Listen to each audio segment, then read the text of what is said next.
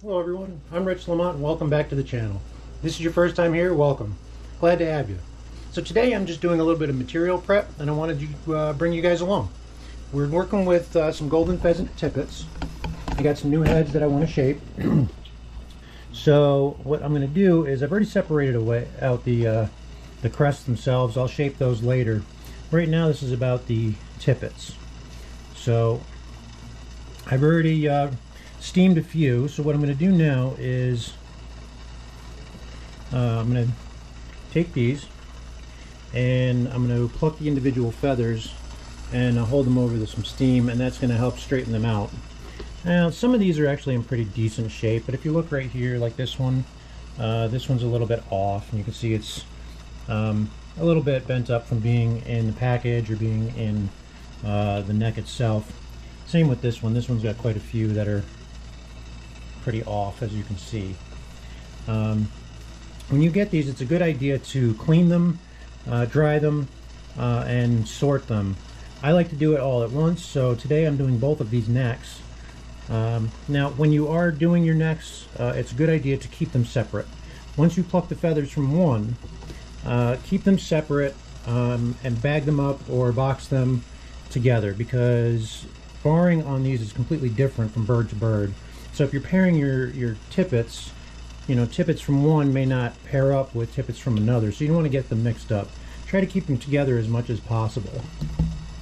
So to steam them and get them prepped and ready for salmon flies, first we boil some water. I'll get my camera set up here for you.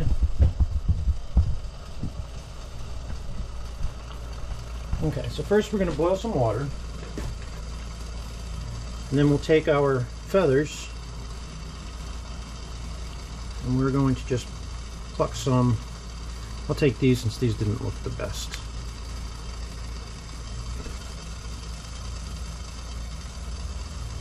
And then what we'll do is hold these over the steam. As you can see, these are kind of jacked up. This one's really bent, and the tips are looking a little rough, so we'll hold these over the steam. And what this does is adds moisture back into the feather and back into the feather fibers, and then you'll start to see that as the moisture starts to affect the feathers, you'll see them start to spread out a little bit, and you'll see the fibers start to move. Ones that are bunched up like these, you can just manipulate them a little bit with your fingers, spread them back out, and continue to just hold that over the steam for a little longer. If the steam bothers your fingers, you can use tweezers or tongs or something like that, but you don't have to hold them over for very long. Alright, so as you can see, they're starting to straighten out.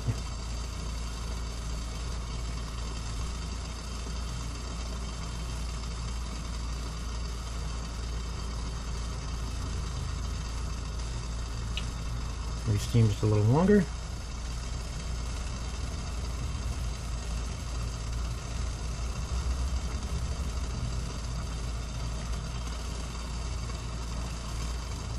And that's really all there is to it.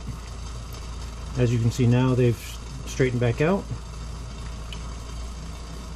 and those are ready to tie with. So we'll take those and I'll set those over here to cool. They're not very hot to begin with, but I'll set them on the cool counter. That'll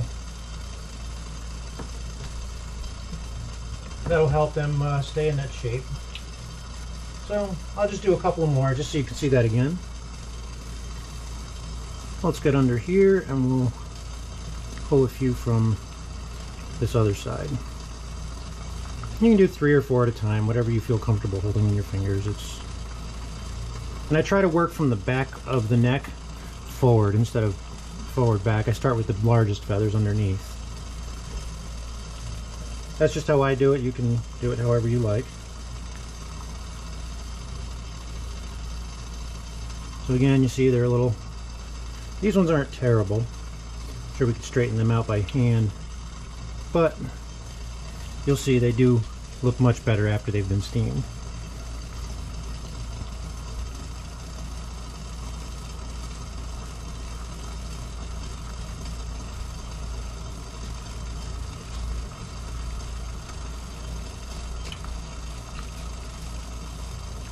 And these didn't need very much, so you can just go through, use your fingers to line everything back up.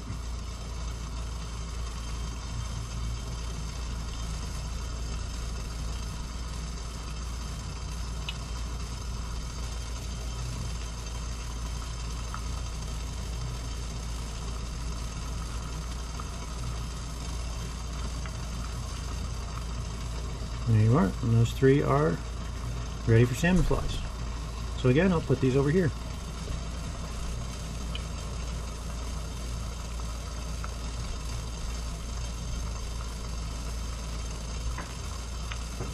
And I'll show you the batch I've got over here. You may have caught it in the side of the video before, but so far here's the ones that I've got. I've already steamed all of these. These are ready for pairing and ready to get tied in.